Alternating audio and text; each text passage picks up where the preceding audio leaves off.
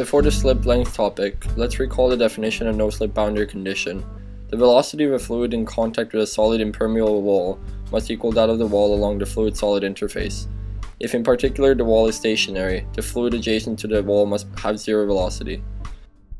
The picture shows the development of velocity profiles due to the no-slip condition as fluid flows past the blunt nose and a flat plate. Then, what is slip boundary condition? It's simply the condition where fluid velocity differs from wall velocity. The difference is called slip velocity. You may think you have understood well, not really. In fact, there is still no fundamental understanding of slip. Navier's slip boundary condition in 1827 assumes constant slip length, but it's not always true, but it doesn't matter. Let's start from microscopic sense. The mean free path is the average distance traveled by a moving particle between successive impacts, or say collisions. The Knudsen number Kn, not the Knudsen low-fat cottage cheese, is a dimensionless number defined as the ratio of the molecular mean free path length to a representative physical length scale. This length scale could be, for example, the distance between two parallel plates.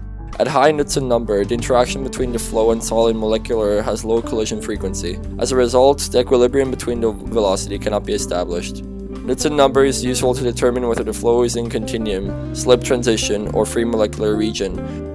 In two-phase microfluidic flows, surface tension forces are dominant relative to other forces, and the Knudsen number is large, reducing the length scale characteristic of the problem to that describing the lighter phase inclusions. The picture shows the flow through a corrugated channel at small and moderate Knudsen numbers. Slip velocity at the walls in the latter case, absence of recirculation, and homogenization of the flow are clearly visible. We can derive the slip length from the first-order slip flow condition in fluid dynamics. Flow velocity is the first-order expression of distance in y direction. Near the wall, a molecule hits the wall and gets reflected. The followings are all mathematics. At one mean free path from the wall, we can write the slip velocity by tangential momentum accommodation coefficient. Maxwell worked out the slip velocity expression for isothermal wall in 1879. We rewrite variables into vector forms and get simple expression with constant alpha. Boundaries at y equals 0 and y equals 1 provides the relationship between C1 and C2.